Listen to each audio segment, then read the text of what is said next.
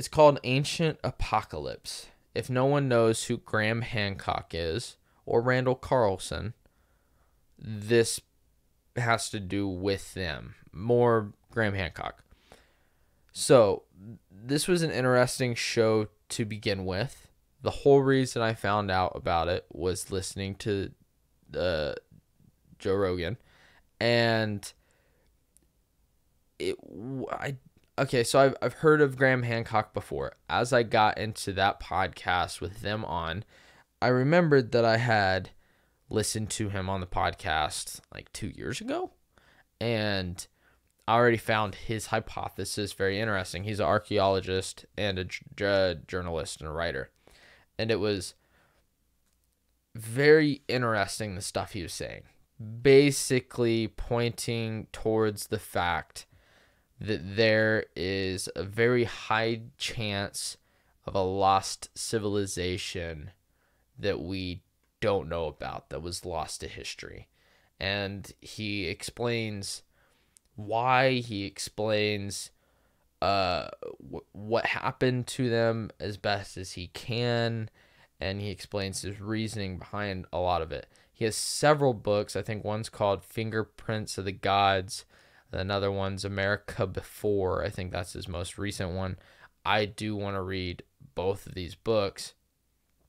But his whole idea was that there was some advanced civilization around the time of the Ice Age and before that we just didn't know about. And to mainstream historians, that would be a very ridiculous statement. And then he kind of explains, and slowly but surely he's been preaching this hypothesis for years.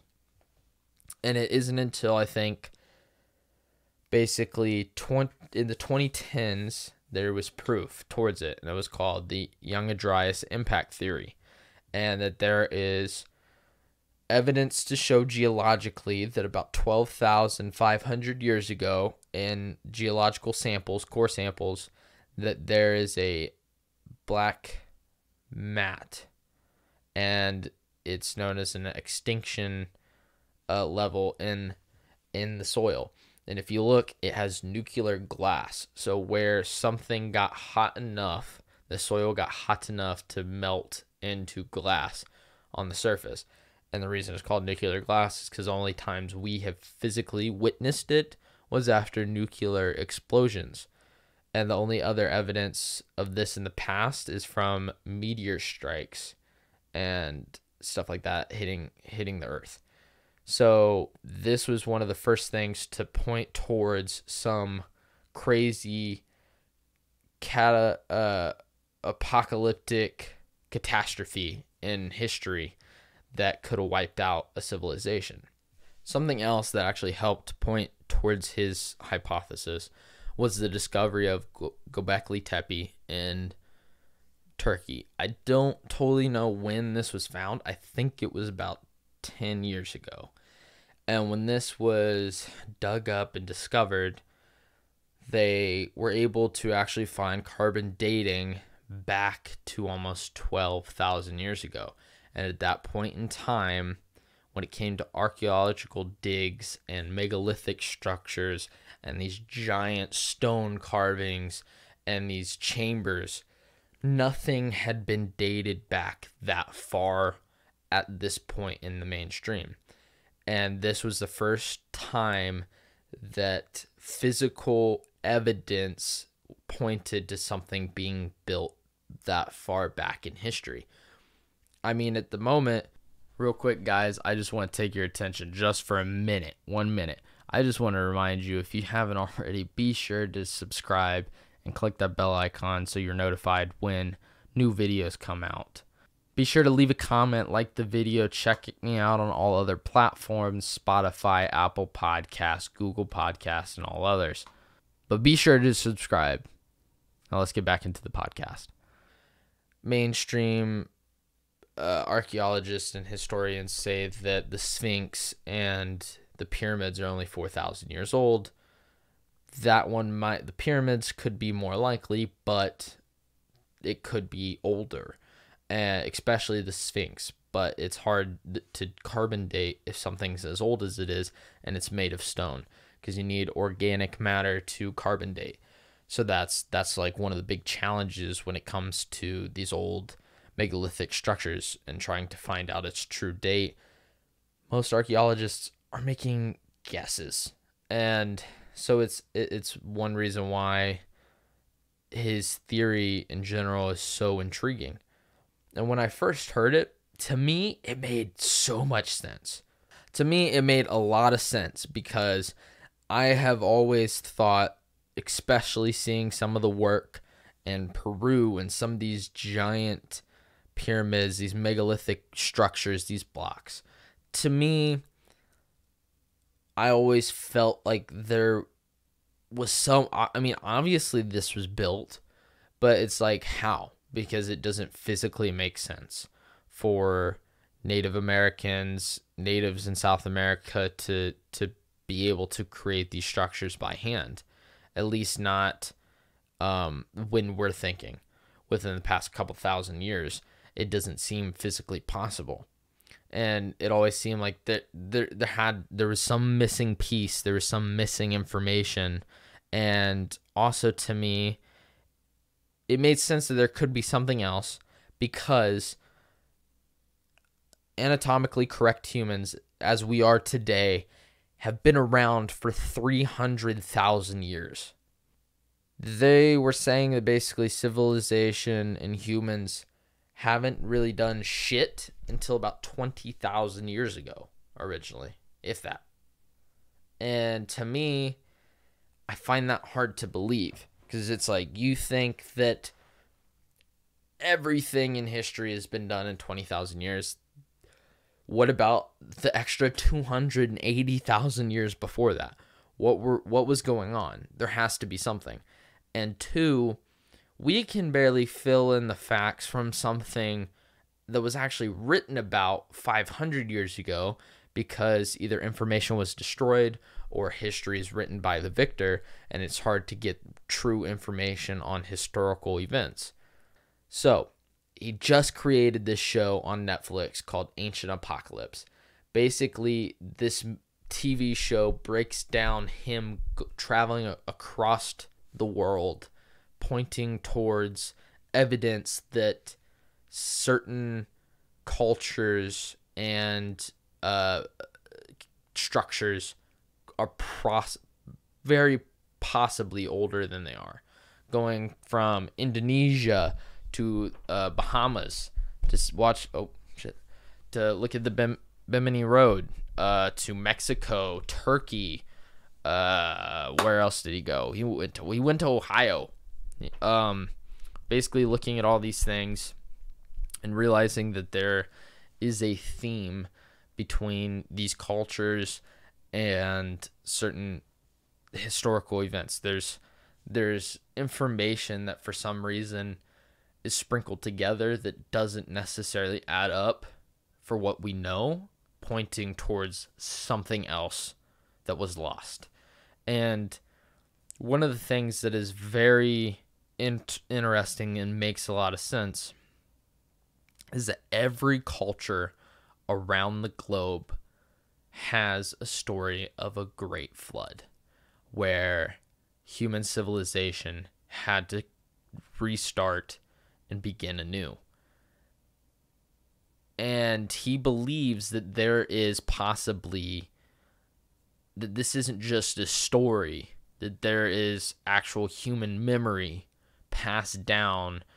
I guess it is a story, but it is an ancient human memory that was passed down from generation to generation that ended up becoming the myths we know today. Not only that, but he looks into the cultures and foundational stories to a bunch of different indigenous people from different cultures around the world. Most point to some person or being or god or giant showing up and teaching them the ways of civilization, how to grow crops, how to engineering, how to build temples, how to study the stars and astronomy. A lot of these cultures have something or someone that ends up teaching these hunter-gatherer societies how to become a civilization, giving them the blueprints to become some of the civilizations we know today. And it could sound like myth. It's to me, it's fascinating, because it's like when you have something like that happening all across the globe, doesn't matter where you are, and there's these, it's like when you go to in a movie and someone's trying to, like in Deadpool, when he's trying to figure out Francis, he's trying to find Francis, and he has like the big wall full of pictures and then strings and pins and then strings tied here, like this is connected to this and this is connected to this. Imagine that with dots all around the world to all these societies, all of them having floods, and some founder basically teacher that started the civilization. It's like all these things tie together. Look on a map that was made in 1513. There is some form of continent or coastline on the southern edge of the globe. Doesn't make sense, because at this point, no one has discovered it. The creator of this map in particular was in Istanbul, and he wrote that he used 20 older original maps as information and input, along with new discoveries today, to create this map. His map was very interesting. There's only 1/3 of the map left. The rest was lost to history. Not the islands we know today. There's an actual larger island that is not there. Not only that, but there is a southern continent of some sort. And it doesn't make sense, because it looks like South America goes down and then keeps continuing. And for some reason, archaeologists today say that the only reason that's there was he ran out of room, so the map maker decided to change his direction for South America, and it's just a continuation of the continent. I'm not a scientist, but if I was making a map that wouldn't make sense, I would restart, either draw it smaller or go get a bigger piece of paper. And I know that's a very dumb explanation, but I mean, that's kind of true. So if you actually put a projection of what Antarctica would have looked like 12,000 years ago, the ice caps, both the southern and northern ice caps, would be a lot farther towards the equator than they are now. It's called the Ice Age. That's why. And if you would place that map over the renders of ancient Antarctica, the map basically perfectly aligns, where the ice caps would have come into Argentina all the way up north into South America, and it would have looked like one continual coastline. And if that's the case, someone must have circumnavigated the globe over 12,000 years ago to map this out. And it's crazy to think about. Now, you're probably wondering, Brett, okay, so you're telling me all this information, but you're not explaining where this ancient civilization is. What the fuck happened? Why doesn't more people know about this? Whatever. I'm going to get to that right now. So, to begin with, Graham Handcock has been looked down upon in the archaeologist community for about 30 years. I didn't know who he is until recently. His original book came out in the 90s, but nobody's wanted to believe his shit, because I feel like part of it is scientists, to an extent, are very arrogant in their beliefs. They don't want to be proven wrong. They've been teaching and studying so much that basically a discovery like this would rewrite the history books and change what we know of human history forever.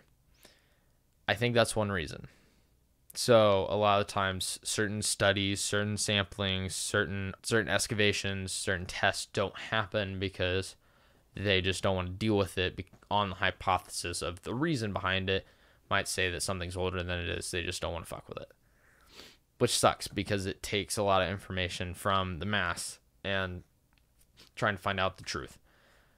But the thing is, Earth rotates around the sun. We all know this, right? It goes, woo, sun. I can't go around my fist because there's arms. Sun, there we go. Sun, Earth. Goes in a circle, oval, sort of. It's in a shape. Apparently, there is a ancient comet, would have been massive, that is broken up. And at one point, it has its own orbit that crosses ours twice a year, around June and the end of October. And these basically point to, all the information points to, that there was some global catastrophe 12,500 years ago. And the cause from it was major flooding, 1,000 years of freezing, basically global warming compared to what it was then, and causing sea levels to rise over 400 feet. That's a lot. Basically creating the globe as we know it today. It looked a lot different back then. Basically, the theory is at this point that in that time period, 12,000 years ago, we came into the path, the orbit of this comet debris. We do it every year anyways. We have so many asteroids and meteorites and little stuff that end up close to us that we just don't know about, or it's not talked about, or it already happened. And then like, yeah, by the way, a week ago, we just had a meteor come closer to Earth than the moon, but we're good. No one knew. Whatever. Shit happens. And that at this time, the Earth was probably bombarded with hundreds of meteors. Not all of them necessarily super big, not all of them necessarily hitting the Earth. But the main thing they do think is if there was one or two main ones, that they think the majority of them that actually collided with Earth, because there's no evidence of anything 12,000 years ago, any impacts, is that they hit the ice caps, the northern ice caps in North America. So the ice caps took the blunt of the force, not actually leaving any geological impact damage. But between it hitting the ice packs and air bursts where the meteor basically blows up in the upper atmosphere from running into the air and having the pressure, basically creating small basically all these being the equivalent to hydrogen bombs. And imagine that, a fuck ton of hydrogen bombs blowing up above these ice caps and around the world would have caused catastrophic damage. But then because of these bombardments, obviously it's going to be ridiculously hot. These stones are going to come in. They're going to fuck up these ice caps. They hit the ice caps. These ice caps are going to then melt and break up and cause massive flooding over in Washington, on the eastern side of Washington state nowadays, is where there's evidence of this happening. And then after that, within weeks, the global temperature dropping dramatically because of all the dust and debris that ends up in the atmosphere, causing 1,000 years of extreme cooling until finally temperatures swing back in on itself almost 1,000 years later.